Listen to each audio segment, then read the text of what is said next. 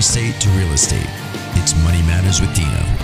Earlier you mentioned revocable trust. What's the difference between revocable and irrevocable? Yeah.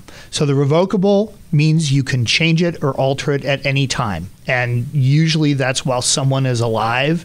The vast majority of trusts that are written in California to avoid probate are going to be revocable at the time they're first written.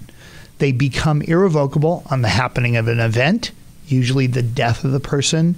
You can set up irrevocable trust for a variety of reasons right off the bat, but generally they're going to be revocable until this event happens. And I said the event is death. Also, when a person becomes mentally incapacitated, the trust is generally going to be irrevocable at that point, but certainly after someone dies.